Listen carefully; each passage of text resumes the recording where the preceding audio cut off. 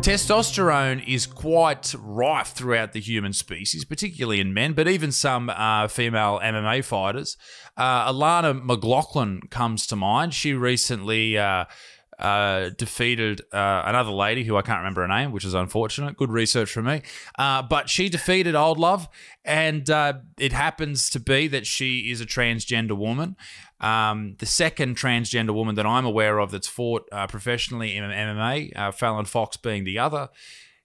What was your reaction to that fight, the defeat from the natural-born woman, if I can use that terminology?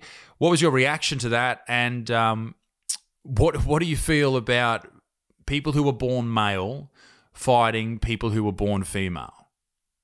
I think that it gives them a huge genetic advantage. It doesn't mean they're going to win, but I think that they're obviously born with a huge advantage over other people. It's like right now, if I say, "Hey, I feel woman, I want to switch, I want to be female. I'm feeling it inside."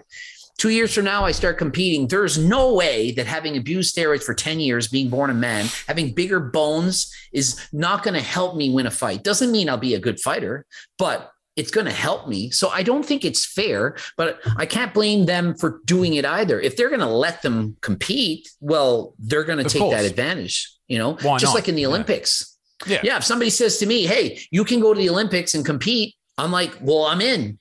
You're going to be fighting against women. It's like, it's not my decision. I'm just going by your rules. I don't think it's fair. I think they should have their own category. If you're asking me, I would want transgender female. There you go. You guys compete, you female, whatever. You compete together. It's fair, even playing field. But without it, I just don't think it's fair. No, and particularly seeing how she used to look when she was a man, like that was a big dude. And I'm not sure if she was a Marine or just a regular soldier, but she was a big dude, like scary dude. And when you see how someone used to be, that image of that person still exists somewhere within them. And to know that that's fighting against a lady who was quite small. Well, I mean, obviously the same weight range, but she wasn't this big, muscular looking individual. And to see them come up against each other, I mean, obviously it's natural to see men in the world look at that and go, "Hey, come on, you can't hit women. That's disgusting." Yada yada yada. I think that's where a lot of the disdain for this comes from, and I think that's natural. And I think that's understandable. When I made a video about it, and I got heat from the trans community, basically suggesting that I'm a transphobic, and I get that a lot whenever I question anything to do with transgender ism, if you will.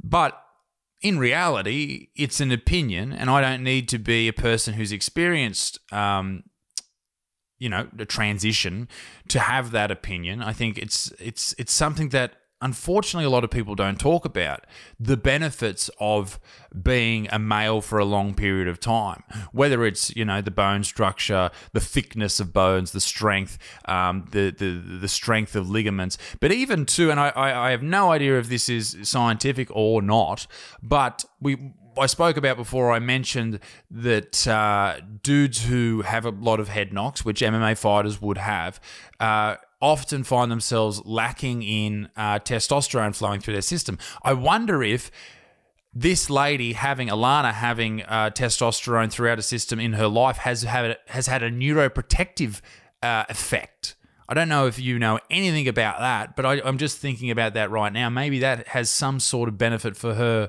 over her opponents. Well, I have no idea, but I mean, I do know that she's going to have stronger bones, and that's going to have more protection of her brain than somebody who has smaller bones. So certainly going to be an advantage. And I'm just thinking of yourself. You're 6'8", and you are close to 300 pounds, and you're a big guy. If you transition to female 2 years from now and try out for basketball team, I'm thinking you're probably not that bad. Even if you haven't played that much, you're already 6'8". How many women are 6'8"? There's some, but a lot less. So having been able to grow even taller, because we know testosterone is going to help people grow. If you compare the average height for a male and female, males are taller. So it's not just bigger muscles, it's also a height advantage. So I know people don't often mention that, but huge advantage. And I like the point you brought up about we might be talking about this. It doesn't mean we're against trans. I support 100% people having the right to be female. I just don't think it's fair that they compete against other women. Doesn't mean I don't think that they should be allowed to transition to being female.